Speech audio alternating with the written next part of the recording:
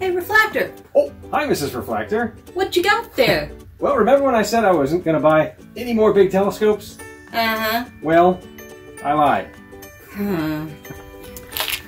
Behold, the Orion 14-inch GoTo Dobsonian telescope. Hi, welcome back to the Reflactor channel. You know, if you've watched any of my videos or anything on this channel, you know that I can't turn down a telescope that's in need of some tender loving care or even restoration. This 14-inch Dobsonian telescope went on sale earlier this week. The owner was asking slightly less than the market price, and that may be because this one had a laundry list of small problems. Now, they aren't huge problems, but they do make this one more or less unusable. So we're going to be attacking each of those in an episode. And in this first episode, we're going to be tackling the biggest problem, in that this is stuck in my vehicle. It is insanely heavy. This whole portion you see here, the bottom of the telescope tube and the base, weighs in excess of maybe 130, 140 pounds, something like that. And it's an awkward heavy. It's very, very, very stuck in my car right now. Good news is, Orion used these quick assembly and disassembly screws, which allows this to break down into much more manageable parts.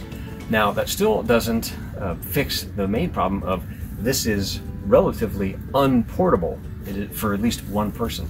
So in this episode, we're going to break it down, get it out of my car, and then we're going to come up with a solution to make this mobile. And that means we're going to put it on wheels of some type.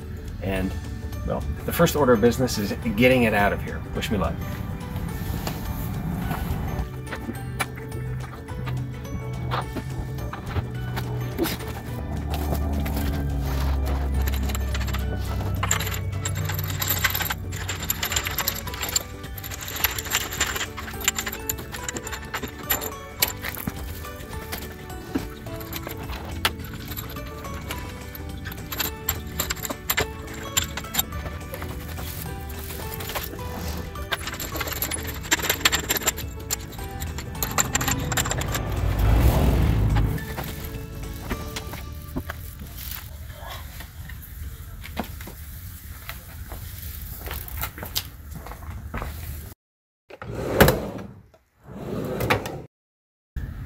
Let's go ahead and start assembling this, and then we can take a look at what we've got so far.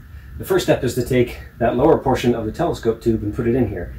The side trunnions, one of the side rolls on these roller bearings, and the other side goes into this keyway area here. And then there's a bolt that goes into it. There's the bolt.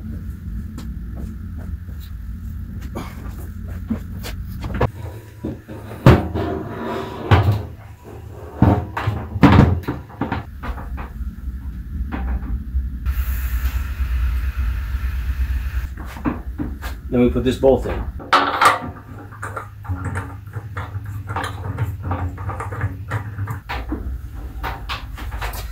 Okay, so now we're going to put the upright struts on.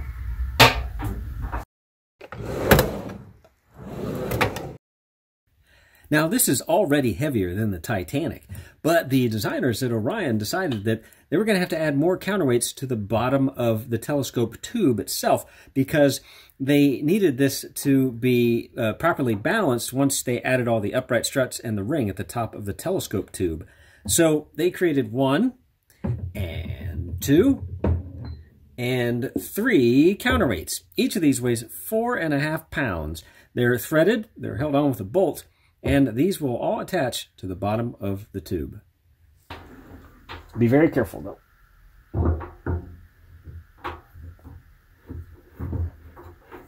Don't cross-thread them. And I'll tighten them down with a wrench here in a minute. This is only mildly awkward.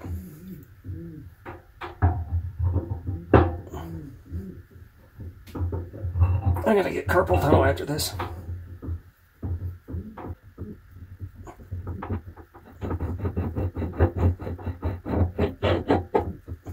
And of course, the last one. Everything's getting so heavy now.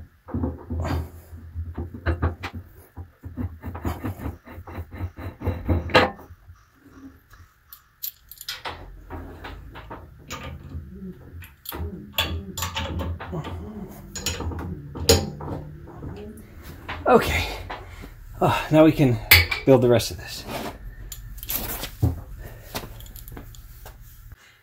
And now for a word from this video's sponsor.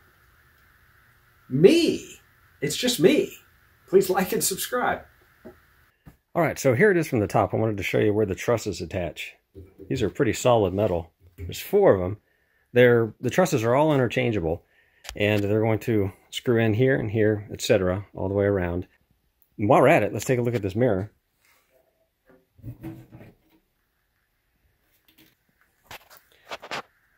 So it does have a layer of dust. Let's see if we can try to blow that dust off. Some of it's coming off. I think in the end this is probably going to need a good cleaning, and they have instructions for it in the user manual, so I will follow those instructions to a T. But from this point on, we're going to be using this cover so that nothing falls on that mirror. Okay, so this is the first time I've ever actually put it together. It comes with 4 sets like this. They are these V-shaped double struts, and let's go ahead and start attaching them. It's neat because they have these little keyed things up here that make putting the ring on top pretty straightforward, but we have to attach it at the bottom first. I'm going to leave it a little bit loose. 1 down.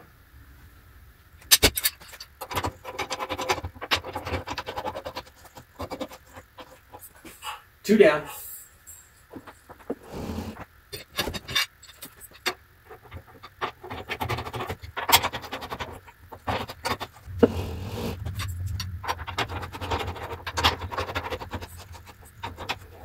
'Alright, the struts are attached. Now we need to put the ring on top. If you can see it, it has these little half moon keys here, and they match up with these little half moons right here. At this point, you can decide whether you want the focuser tube to go out that side or this side, and I typically have it come out this side. This is very awkward because I'm terrified of dropping this. And that's could happen.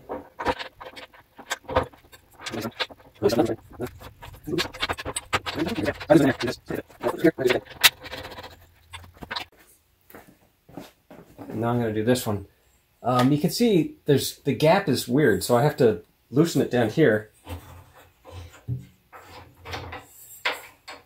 And just kind of finagle it until I can get this in there. And I'm turning it. There we go. It's threaded. Now I'll tighten it down here again. Tighten these. And just that one. This one should go right in.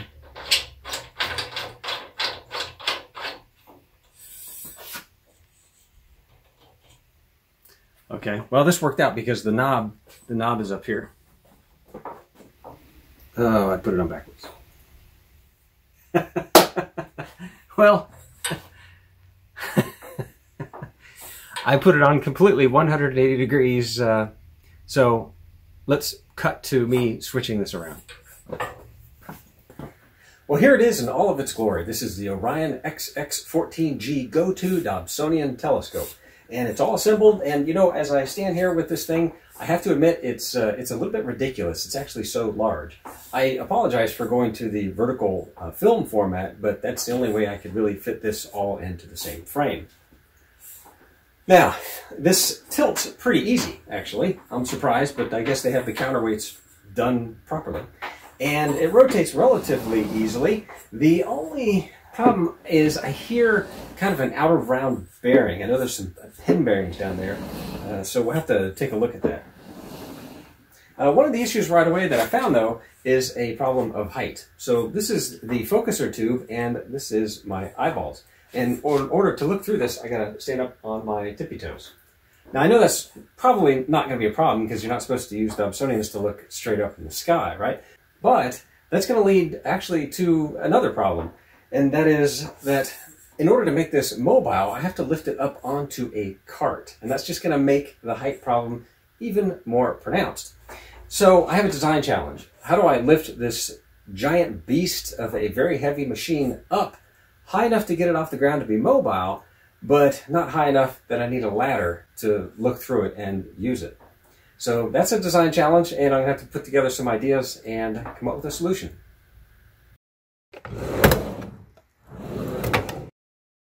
Just real quick, let's go over the options for our transport dolly. This is the general layout. Our telescope is already too tall. I don't want to exacerbate that by putting it on top of a tall platform. What I'd like to do is have kind of an underslung platform, sort of like a mechanic's creeper. So what we might do is build it like this, where we have these tall wheels that have a section that comes down and holds it. These wheels would be fixed, and these would be castering, and there would be a handle. The big wheels would help it go over mildly rough terrain, or at least, humps in a sidewalk or something like that. So what are some options that we have? Well, there are pre-made options. I looked at a lot of them. One of them that really caught my eye was this trolley system by Orion. It's meant for the bigger Dobsonians. It's actually really slick, and it's got 3 leveling screws. It's got the big wheels. It's got the pole handle. It's got everything I was looking for. There are only 2 problems with this. One, it's really expensive. It costs more than half what I paid for the telescope. And second, you can't buy this anymore, so that pretty much eliminates it. Now, in theory, I could go buy some steel tubing and weld it myself and just build it up. But unfortunately, I don't have a welder, and that seems like an enormous amount of work. So let's go for something slightly simpler. Let's go with wood. I do have a lot of tools for dealing with wood. This is going to be a similar design. It's going to have these 2 main boards out of 2x6s, and it'll have cross beams hanging down underneath. They'll either be 2x6s or 2x4s. And then we'll have some fixed wheels right here, and we'll have some castering wheels here with a little 2x2 handle that's held on with a hinge. And if I have time, I'll put in some leveling screws. Let's build this reflactor cart in 1, and 2, 3. Behold the world's most over-engineered, over-designed, and overweight telescope dolly.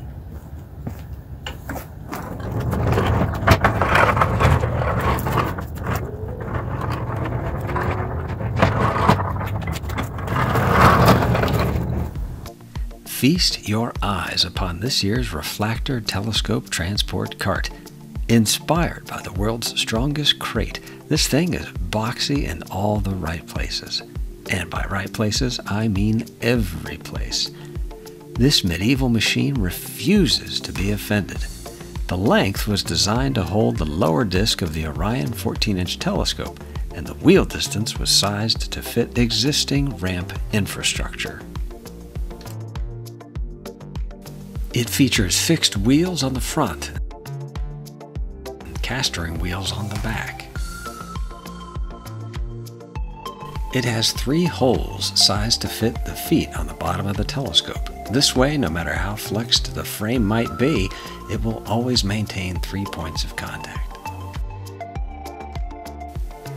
The removable handle helps you drag this beast across even the largest parking lots. Lastly, it has 2 leveling screws. And it only took way too much time and way too much money to build this monstrosity.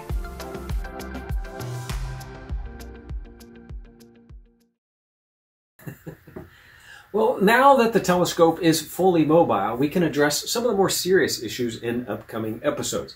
First, we're going to have to fix this broken Crayford focuser. Then we're going to have to address the problem that we're having with the azimuth motor. That's the motor that spins it left and right. Third, we're going to have to fix the broken hand controller and then upgrade the firmware on it. And lastly, I haven't decided whether I'm going to keep the Telrad or replace it with a red dot finder. Let me know what you think down in the comment section below. Please like and subscribe. Clear skies, everybody. And it only took way too much time. Hold on, buddy. Okay, hold on. And it only took way too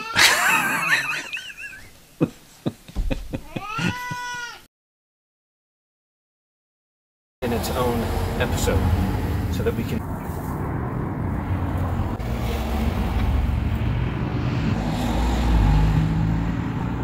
But the biggest problem right now is that basketball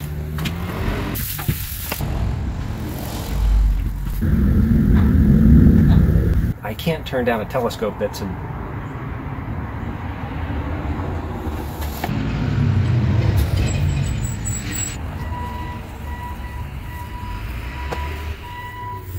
Okay.